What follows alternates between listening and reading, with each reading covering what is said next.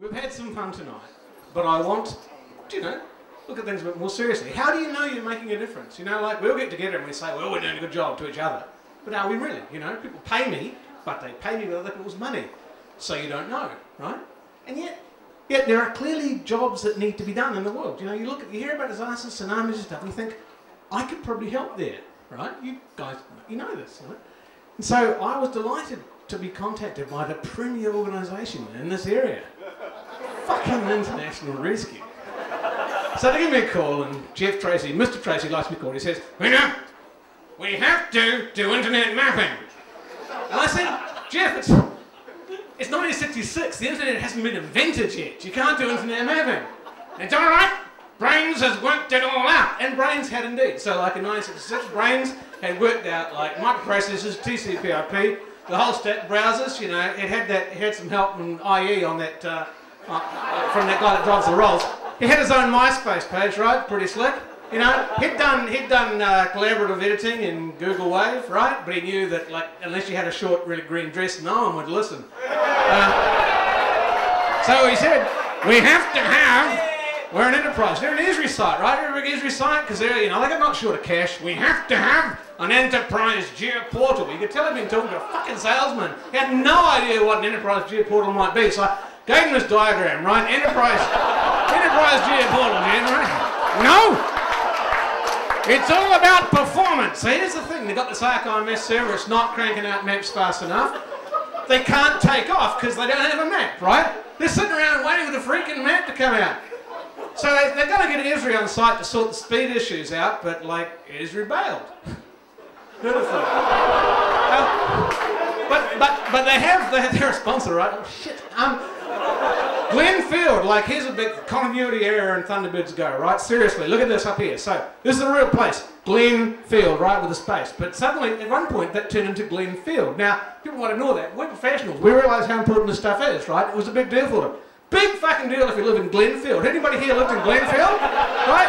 Yeah, if you do. It's like a dusty suburb and nothing happens. It's in Auckland, right? And there's no... Are there any military bases in Glenfield? Yeah, and there's like a Westfield Mall, but there's not... More importantly, like, look at this shit. Virgil gets off track, overflies the bloody Navy ship, right? And there's this great bit of dialogue in the film. You've got to watch it. And they say, it's too fast to be a plane and too slow to be a missile. Fuck it, let's shoot it down! So Virgil has to crash land on bloody, I was going to say Fantasy Island, that's not quite right, maybe. And look at these things up here, these things, they come up out of the ground like where the palm trees are and they spray like it's fire extinguisher on the thing, right?